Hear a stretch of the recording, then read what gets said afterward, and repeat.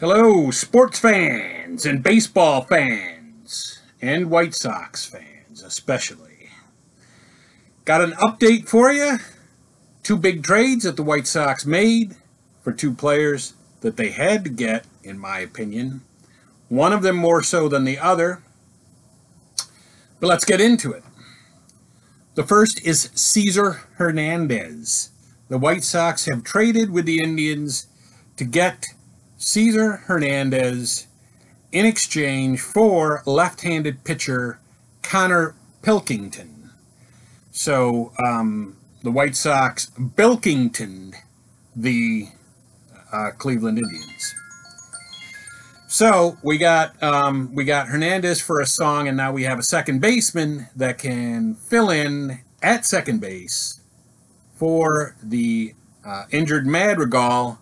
And we don't have to keep running the revolving door at second base that we've had of Mendick and Lurie Garcia and assorted other parts. So Hernandez does help in that respect. Now, Hernandez, he's nothing special. He's hitting .231 with 18 home runs. He has a little bit of power, a little bit of pop. That's good. We need that. Doesn't hit for average, though. Doesn't get on base. And he's not really that great hitting for average or getting on base against righties or lefties individually. He hits about .238 against righties and .217 versus lefties, with the bulk of his power, it seems, coming from the left-hand side. So the other trade that they've made, and this one, I think, in my opinion, this is the bigger one, is we traded with the Cubs to get Ryan Tepera, relief pitcher Ryan Tepera. Now, he is a little bit more of a big-time acquisition for us. He has an ERA of 2.91 and a WHIP of 0.78.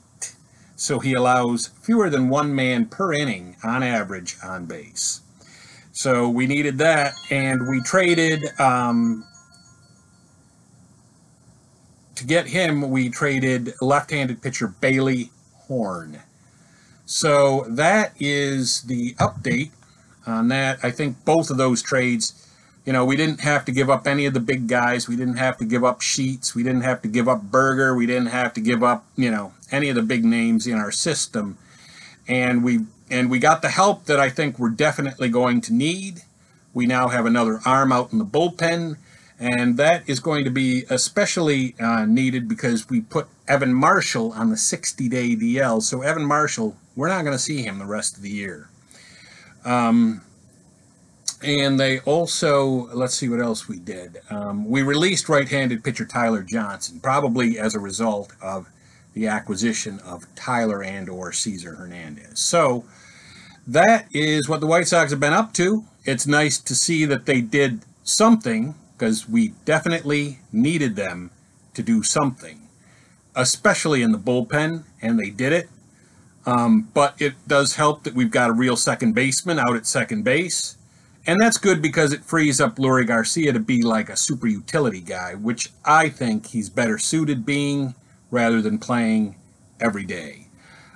So that's going to help out too, now that we've got Hernandez. And it also subtracts Hernandez from the also subtracts Hernandez from my phone is just blowing up. It subtracts Hernandez from the Indians, so it's kind of like a double whammy for the Indians, because it makes us a little better, helps us out a little bit, and it makes the Indians a little bit worse. So that's how it goes. I think those trades are going to help, especially while the injuries that we have are still healing. Like, we don't have Robert back yet. Eloy has really not hit his stride yet. He's going to need some games to get up to speed.